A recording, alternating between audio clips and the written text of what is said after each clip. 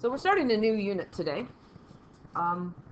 and it's the properties of functions unit, and we're going to focus specifically, actually today and tomorrow, on one-to-one and inverse functions. And this is going to be part one of the video, so I'm going to have a video for today and a video for tomorrow. But what we're looking at, first of all, is that there's 4 different ways to represent a function. We've got a mapping, which we'll look at a little bit more closely here in a minute, but that's the illustrations that are on the paper right here. A set of ordered pairs, which we're used to. A graph, which we're used to.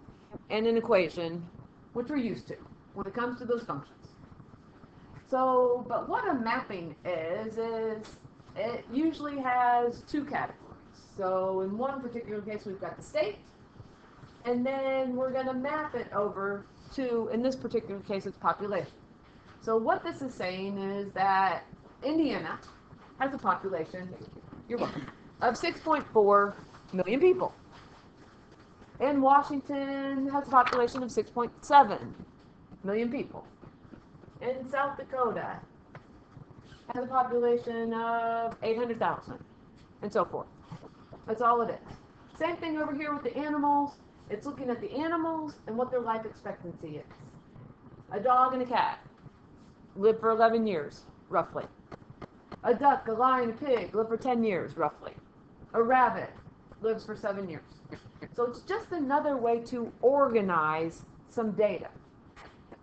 So as we look at this, it says, first of all, name the state that has a population of 0.8 million people. Which state has a population of 0.8 million people? South Dakota.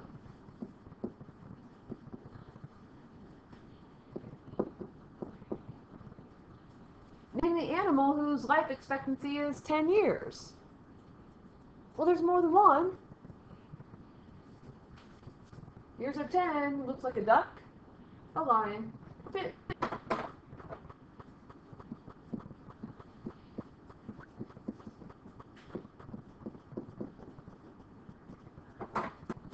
What is the difference between the functions in these above mappings? Well, if we look close, sometimes the obvious is hard to see. But if we look a little bit closer, what we see is that there are no repeats.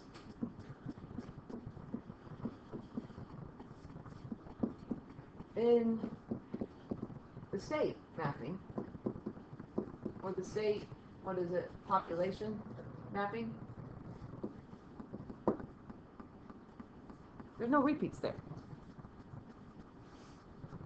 And there's a special name for a function that doesn't have any repeats in it. And it is called one-to-one. Special name. It's called one-to-one.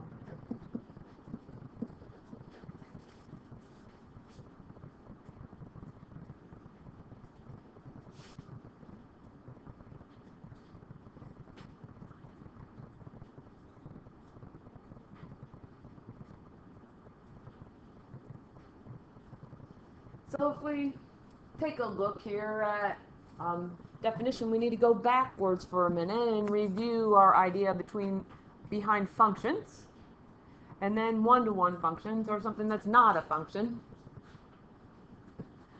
So a function is one-to-one if no y in the range is the image of more than one x in the domain. In other words, a function is not one-to-one if 2 different inputs correspond to the same output. The mappings below illustrate the difference between non-functions, functions that are not one-to-one, and one-to-one functions. Well, let me see if I can make it a little bit simpler. If we look at this first pink and blue diagram here, we've got x1 mapping to y1. We've got x2 mapping to y2, and we've got x3 mapping to y3. We don't have, first of all, any repeats at all in the domain. And because we don't have any repeats in the domain, this is function. The x values don't repeat. Well, what happens here is that we also have no repeats in the range, in those y values there. And because there's no repeats in the x values and there's no repeats in the y values either, this is also a one-to-one function.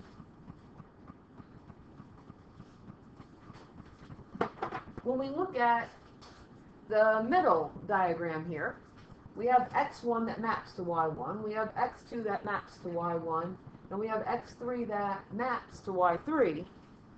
Again, there's no repeats in the domain. The x values do not repeat, which means that this is a function. But in terms of ordered pairs, x1, y1, we also have x2, y1. Because there's a repeat in the y's, this is not one-to-one.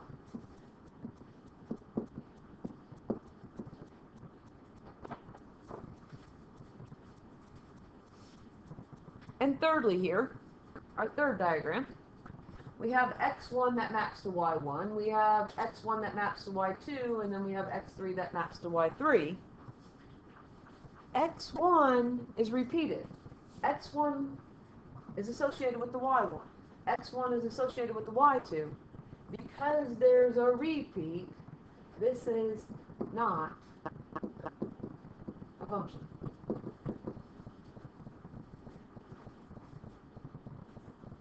The domain repeats. The x values repeat. So as we look at the bottom of the paper there, determine whether the following functions are one-to-one.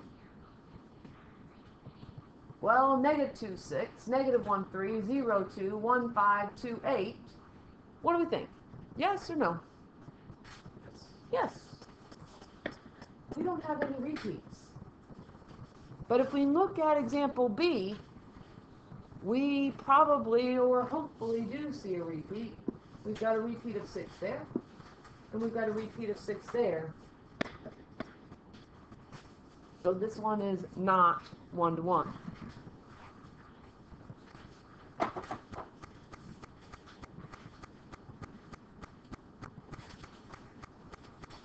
Well, not only can we look at functions in terms of one-to-one, in terms of an ordered pair, we can also look at a function of a graph and determine whether it's one-to-one. And to determine whether a graph of a function is one-to-one, we use a horizontal line test. And horizontal line test is very similar to the vertical line test. And all it says is, if any horizontal line ever touches our graph more than once, then the function is not one-to-one. So in this particular case, again, the color is a pinkish, purplish color here. Here's the horizontal line, and it didn't have to be that particular one. But because this horizontal line touches here, and it touches here more than once, this means that the function is not one-to-one. It's still a function. If you recall, the vertical line test says, and I'm going to erase this, so I don't know if you should draw that on your paper, but if you draw any vertical line on here, and it never touches the graph more than once, then it is a function. So there it is a function. But the issue then is, if we draw the horizontal line, we can't touch more than once. We could have drawn any particular horizontal line. The second that it touches more than once, then that means that it's not one-to-one.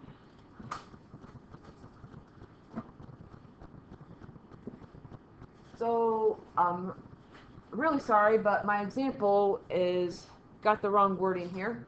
It says determine if the function has an inverse by graphing, and it should say determine if the function is one-to-one by graphing. So we're going to take our graphing calculators, and we're going to type in these functions. So our first function, going to y equals, it is x cubed plus 3x squared. Oh, darn it.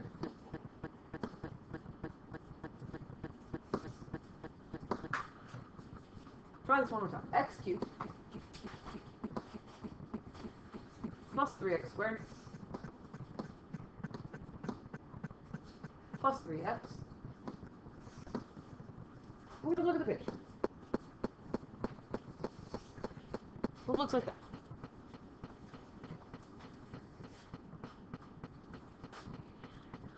Let me know if you need help with your calculator. I'll be glad to try to help with that.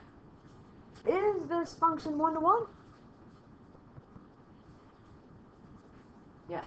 There's no horizontal line that ever touches more than once. So, yes, this is a one-to-one function. Let's type in the next one. And it is x squared times x minus 3. Let me look at the picture. There's our picture.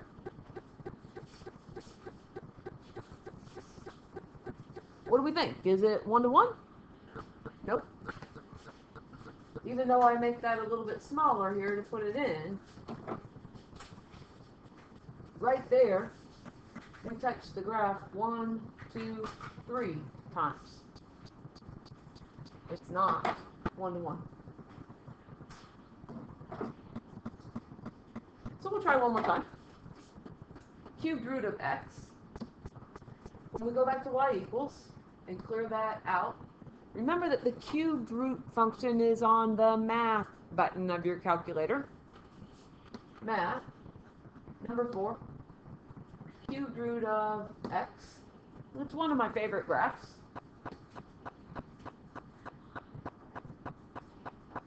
What do we think? Is it one-to-one? Yeah, it actually is. Because this keeps going up and up and up and up and up and up. And down and down and down and down and down and down. The horizontal line never touches the graph more than once. So this one also is a one-to-one function.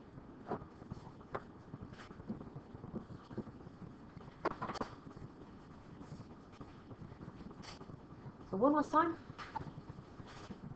If the graph passes the horizontal line test, then it is a one-to-one function.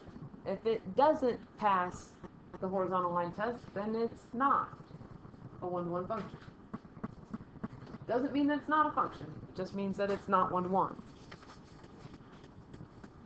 So as we take a look here, now switching gears to the inverse. If the function f is a set of ordered pairs, like x comma y, then the inverse of f, denoted by f to the negative 1. This is the abbreviation for inverse, f to the negative 1. The inverse of xy is yx. So all that we're doing here, when we're looking at the inverse function, if we have 1, 1, and 2, 8, and 3, 27, to find the inverse, we're switching the order around. 1, 1 still stays 1, 1. 2, 8 becomes 8, 2. They switch places. 3, 27 becomes 27, 3. The x becomes the y becomes the x. If we look at our domain, remember that the domain of a function are the x values of the ordered pairs. So the domain is 1 and 2 and 3.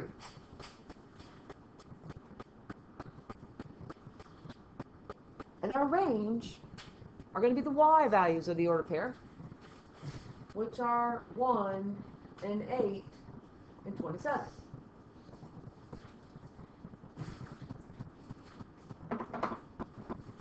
Well, of our inverse here, we've written the ordered pairs. Again, domain are the x values of the ordered pair. So this is going to be 1 and 8 and 27. The x values of the ordered pairs. The range is going to be 1, 2, 3. Do you notice anything?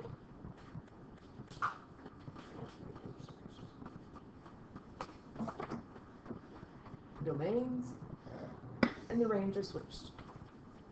We switched the domain and the range. We switched the x and the y's. So that's what happens down here as well. So in other words, the domain of f becomes the range of the inverse, and vice versa. The range of f becomes the domain of the inverse. 1, 2, 3 is the domain here. 1, 2, 3 is the range here. 1, 8, 27 is the range here. 1, 8, 27 is the range in the inverse.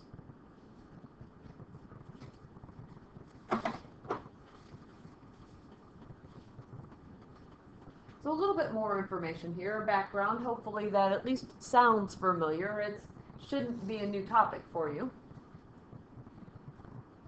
Theorem. The graph of a function f and the graph of its inverse, f to the negative 1, are symmetric with respect to the line y equals x. So what we have to do is we're going to graph the function and its inverse. We have a list of ordered pairs. So let's write down what the inverse is. And remember, to find the inverse, we switch the x and the y, or we switch the domain and range. Negative 3, 1 becomes negative 1, negative 3. Negative 1, 0 becomes 0, negative 1. 2, 1 becomes 1, 2. And 4, 3 becomes 3, 4. So we want to graph all 8 of these ordered pairs. Going to graph the original function in black. Negative 3, negative 1. Negative 1, 0. 2, 1. And 4, 3. And then graphing the inverse in red. Negative 1, negative 3. 0, negative 1. 1, 2. And 3, 4.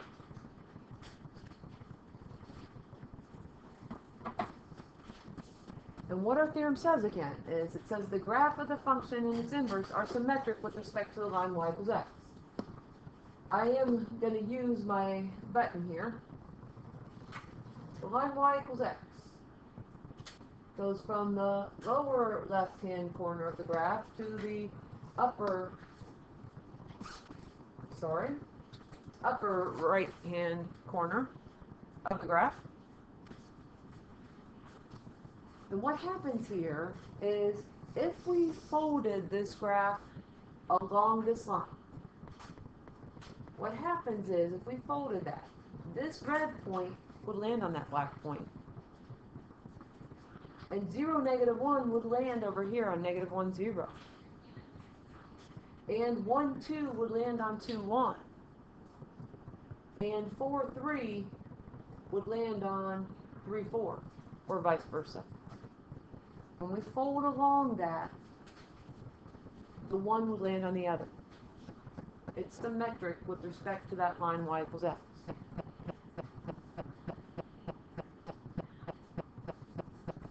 So as we go through our next example, what we have to do is we have to find the inverse of this. I'm really sorry because I don't think that you have enough space to write necessarily. I don't know if you would like to try to write on another piece of notebook paper. Worst comes to worst, start at the far left of your paper. There is that margin above our example words, so you've got a little bit of space there. And I'll do my best to fit it in here. But especially if you're a big writer, you might want to consider writing on a piece of notebook paper for this example. And, whoops, it says that, but it's not that. And I hope that I can.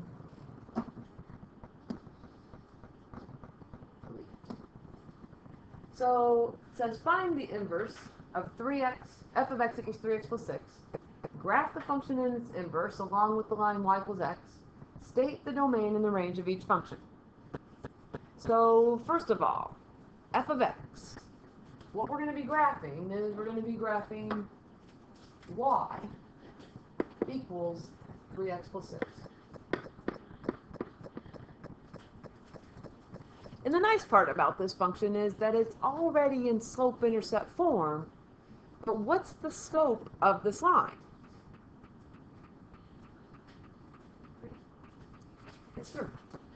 And in fact, remember that slope is rise over run, so 3 over 1. The y-intercept of this line is 6. When we come over here to graph B first. B comes before M in the alphabet, so we're going to graph. This is the y-axis, I forgot, and here's x. Then the slope is rise 3, run 1. But we can also go the other direction and still maintain our line. We went up 3 into the right 1. We can also go down 3 into the left 1. Down 3 into the left 1.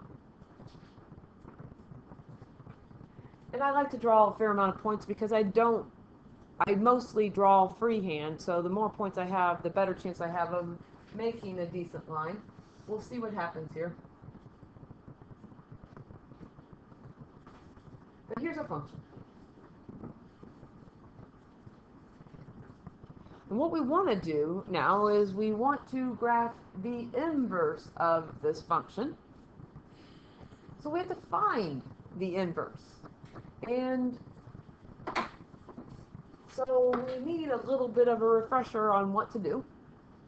But we still are going to start with y equals 3x plus 6. We're going to start with that. But remember what we did with inverses when we had ordered pairs. We switched the x and the y. So we are going to switch the x and the y. Nothing else moves. So it's going to be x equals 3y plus 6. Once we do this, we need to solve for y. We need to put our equation back in the slope-intercept form. So we're going to subtract 6 from both sides. And we have x minus 6 equals 3y. Okay? Just a second. 3 times y. Opposite operation is to divide by 3. And when we do, we get y equals x over 3 minus 2. What might be a little bit helpful for you is that this is 1x over 3. Sometimes that 1 is out of sight, out of mind. But once we have that information, what we know is that our slope is 1/3, and our y-intercept is -2, and we're going to graph that. Okay, so I think I did this wrong. So when we come over here to graph, we've got b equals -2, and then our slope is up 1 over 3. Up 1 over 3. we rose 1 and we went to the right 3, we can also go down 1 and to the left 3. I'm going to actually go back and do up 1 and to the right 3 one more time. And do the best that I can to draw a line freehand. There's our inverse function. And then finally here, right now what we've done, we've graphed the function, we've graphed its inverse, we need the line y equals x.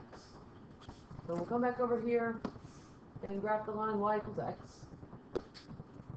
And remember that's going to be from corner to corner through the origin, starting in the bottom left.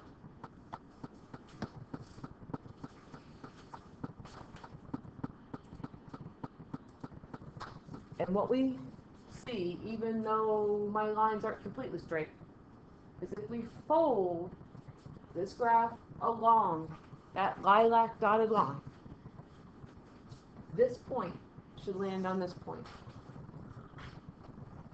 3, -1 should land on -1, 3. 6, 0 should land on 0, 6. 9, 1 should land on 1, 9. That's where our inverse comes into play. It's symmetric along that line y equals x. What's the domain of our green line?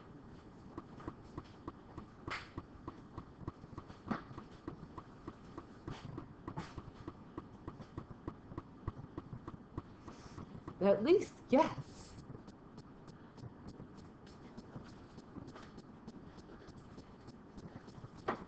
And I'll orient here for a second.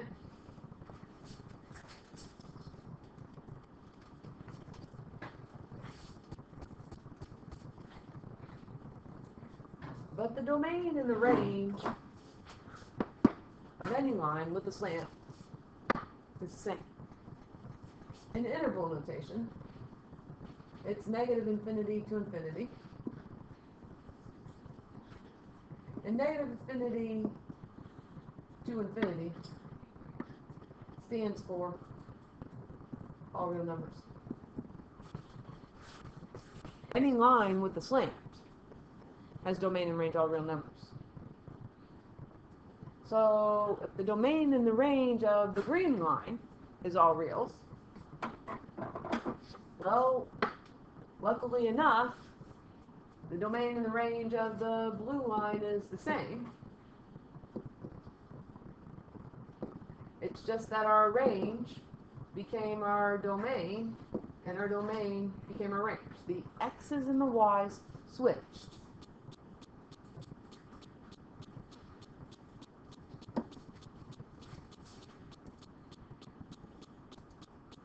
Now that we have the graph completed along with its domain and range, what we want to do is we want to figure out the composition of our green equation and our blue equation. And then we're going to go the other direction. We're going to figure out the composition of our blue equation with our green equation. So I'm not sure that I said that very well, but I'm going to write these down again so that I've got some space. And our first function was f of x equals 3x plus 6. Again, this is where you might want a little bit more space and maybe some notebook paper. And then what we found is that our inverse function was 1/3 x minus 2. Down just a little bit there. So there's our two functions. So what we're going to do is we're going to compose now. This is f of the inverse function. So we're going to take f, and instead of writing the inverse, f to the -1 of x, we're going to fill in what that equals, which in this case is 1/3 x minus 2. We're going to take this value, and we're going to put it back into our f function, which is 3x plus 6.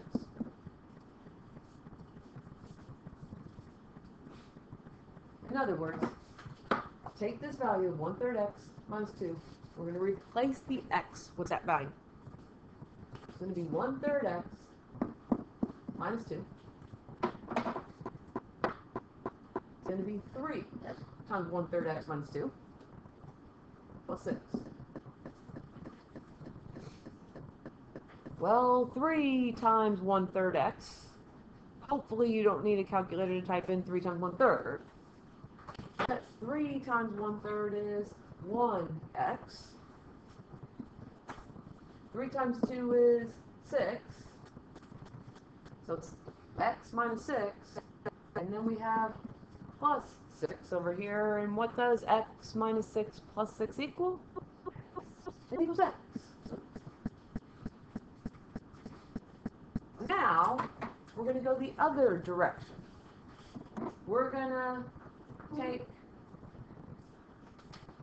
our original function and we're going to put it back into our inverse function.